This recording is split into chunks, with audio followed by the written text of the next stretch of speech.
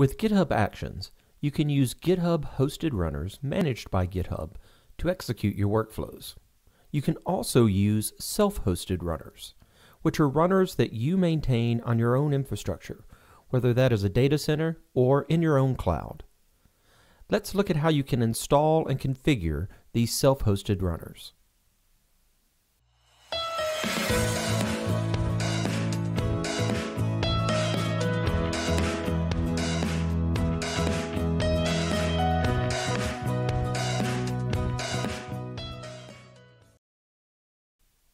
Hey y'all, I'm Mickey Gousset, and today we are looking at how to install GitHub Action self-hosted runners and how to use labels to trigger workflows on those runners. Self-hosted runners are VMs or containers that you maintain, including the software installed on them and the operating system. For users that need access to internal resources or have restrictions on external access, self-hosted runners provide a way to utilize GitHub Actions. When you install a self-hosted runner, you can install it at three levels. The Enterprise. Runners installed at the Enterprise level can be assigned to all organizations or to a specific organization. The Organization. Runners installed at the organization level can be assigned to all repos or just specific repos. And finally, the Repository. Runners installed at the repository level can only be used by that repository. To identify runners, you apply one or more labels. To utilize a runner, in the runs on command in the workflow file, you list one or more labels. GitHub Actions will then look for a free runner that matches your labels and trigger the workflow. Now, let's look at how we can install a self-hosted runner and trigger a workflow on it using a label. To get started installing a self-hosted runner, the first thing we have to decide is where we want to install the runner. We can install it at the enterprise level, at the organization level, or in a specific repository. For this example, I'm going to install it at the organization level, though you'll follow similar steps regardless of where you're installing it. So if I go to Settings, and I go under Actions, and I select Runners, this is where I could see any runners that I have installed at the organization level or any runners that were installed at the enterprise level that this organization was giving access to. I don't see any runners, so I will click New Runner. And this is now going to walk me step by step through setting up a new self-hosted runner. You can see I've got three potential runner images depending on whether I'm using a Mac OS, Linux, or Windows machine to install the runner on. So I'm going to go with Linux, and I'm going to choose x64 architecture because that's what I'm using. And you can see it gives me step by step what I need to do to make this runner work on my VM. So the first step is we need to go to the VM and we need to create a folder to put the files in. So here I am, I'm using WSL2, and I'm going to, these are all the same VMs, just through different panes. And so I'm going to create a folder called Actions Runner, and I'm going to CD into it. And you can see, obviously, I just created this, so there's nothing in there. And then it says, download the latest runner package. So this is going to go out and grab the latest runner from the Actions Runner releases, which is a public repo that you can go out and see. And it's just going to curl it down. There's probably a variety of other ways I could have pulled that runner down. I could have, just downloaded it straight from the website and copied it over, but this works just fine. And remember, the runners are going to be smart, so once I get it installed, it will update itself automatically as new releases come out. So if we take a quick look, we can see we have that tar.gz file with the runner. So optionally, we can validate it to make sure that everything's valid in the file. It looks okay. So let's extract it.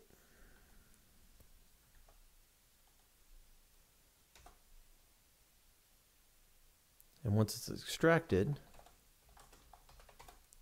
you can see we have a variety of different files that were and folders that were created. We've got this bin folder that was created for us, and then we have these 3 shell scripts: config, environment, and run.sh.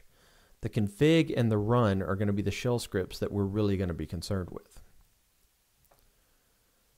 Now we need to actually configure the runner. So that's where we use this step, where we're going to run config.sh. We're going to point it to our org, and it gives us a short-lived token to use to set the runner up. This token doesn't last very long. If you wait around too long on this page, then the token will expire and you'll have to regenerate the page to get a new token. So let's copy this. And let's run config.sh and see what happens. Ooh, ASCII art. So I'm asked to provide a name for the runner, or for the runner group, sorry. So the first thing it asks me is, what runner group do I want to add this runner to? So you can group your runners into runner groups. By default, it's going to add it to a group called default. And I haven't created any other runner groups. That's another video. So we'll just hit return to add it to the default group. Next, what do I want to name this runner? So we will just call this my GitHub runner 1.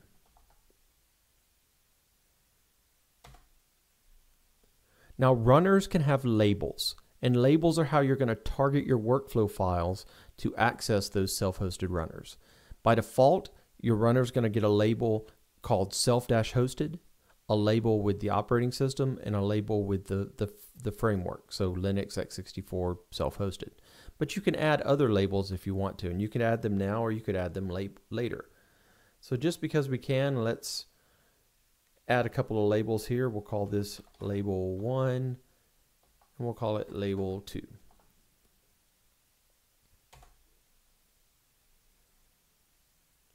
Now the work folder is where it's going to download when it downloads the actions that it's going to run, or when it checks out files. That's where it's going to do all of its work. So I usually just take the default _work, and there you go. If we now take a quick look, we can now see that we've got some .credential files that weren't there before. We've got a dialog, an underscore, not dialog, an underscore DIAG for being able to diagnose things. And in fact, if we look in there, you can see we've even got a log that's tracking, in this case, our initial installation of the runner. Now at this point, we have the runner installed. However, if we come back out here, let's open this in a new tab. You're going to see it's currently showing as offline because we've installed it, but it's not actually running. So to start the runner, if we want to start it manually, we can just run the shell script run.sh.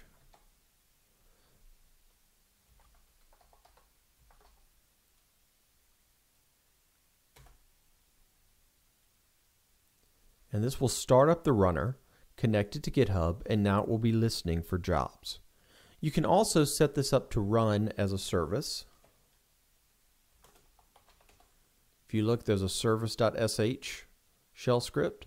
You can use the service.sh shell script to install this as a service, so that it would start every time the machine starts back up. For demo purposes, and for sometimes when I'm wanting to troubleshoot, I usually just run it manually, because then I get a little bit more interaction and I can kind of see what's happening, if it picks up the job, etc. And right now you can see it is listening for jobs. And if we come back over here and refresh this page, then under runners, you can see there's our GH runner 1 with the labels that we gave it. It's in the default running group, and it's currently set to idle. So let's go see if we can trigger something to execute on this runner.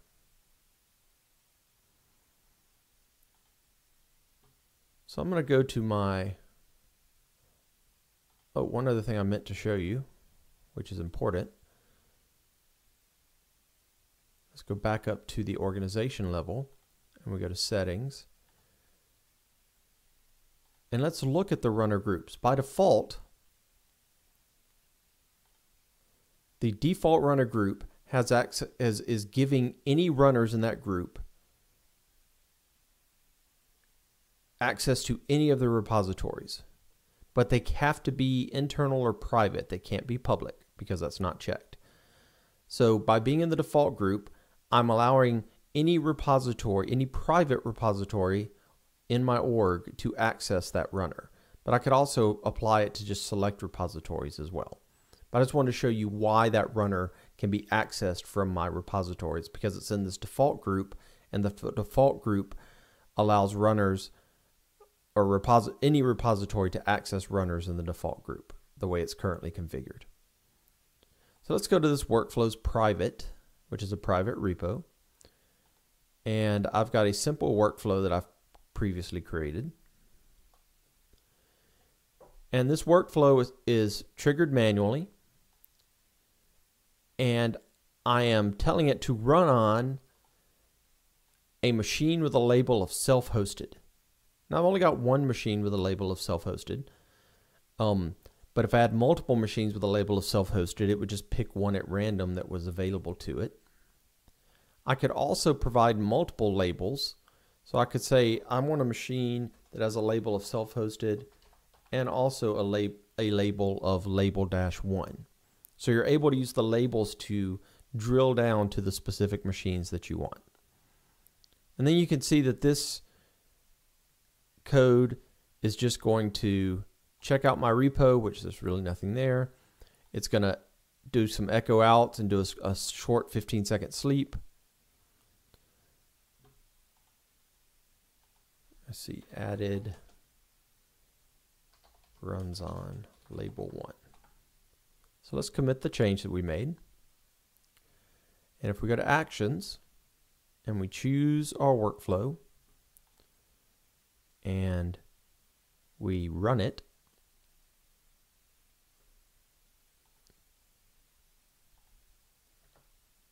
and if we watch, right now it says listening for, oh, look, running job build. So we can see as each job, in this case I've only got one, but we can see as each job gets picked up. And we can come back over here, and we can see that our workflow is running as we expect. So that's the 15-second wait, and then it finishes running, shows completed successfully here, and if we go back over to the runner, we can see that the job completed successfully with the result succeeded. So we have now successfully triggered a workflow to run on our self-hosted runner. Now just to tease a little bit, if I look at in my Actions Runner folder, you can see that I've got two folders, the _diag for diagnostics and the _work, which is where we said it was going to check out and do all the code, and that's where it does, the actual work for us. And if we do a quick little tease, if we look at what's in the diag folder, let's do it this way, then you can see that we have logs related to the runner and this worker log, which is a log that is related to the specific workflow run that just happened. And if we do a quick little look in the _work folder,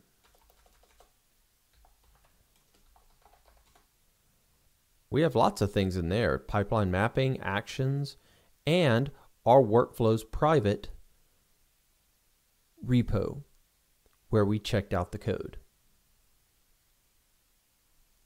I hope you've enjoyed this video on how to install and use a GitHub Actions self-hosted runner. If so, please comment and like this video, subscribe to my channel, and smash that bell to be notified of my next video. Thanks for watching.